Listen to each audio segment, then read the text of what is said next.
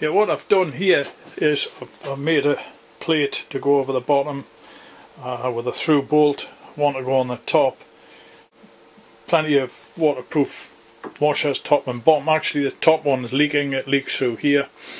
So I'll just keep those plugs in loose, and hopefully the little bit of expansion that I expect to take place from the water warming up as it goes in will be taken up by the air gap underneath these two screws. There's very little in there, they're not even tight, so any slight expansion will just slowly seep out, won't do any harm.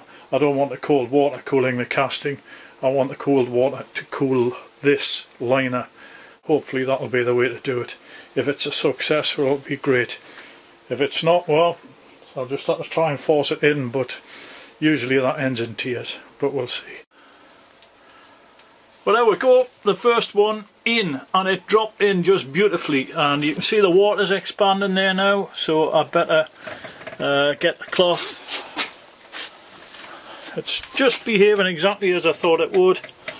That cloth will stop the water going onto the job, but that's brilliant. I love that. I'm pleased with the way that worked.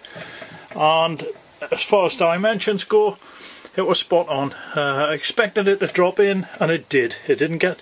It just took a little bit of finding the right sweet spot, and it fell in. Lovely.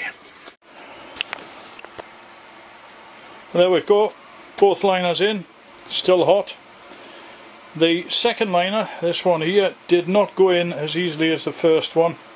However, I had everything ready, plus it was the jacket, you know, I had it full of water, so it stayed cool, and it just required a little push with the press that I have, and it popped in. It's fine, and they're both down just below the top here.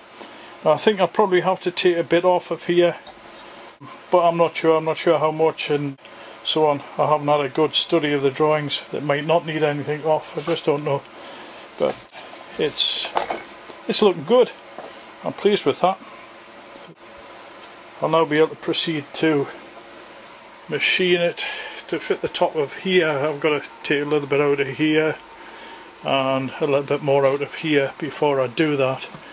But generally things are progressing.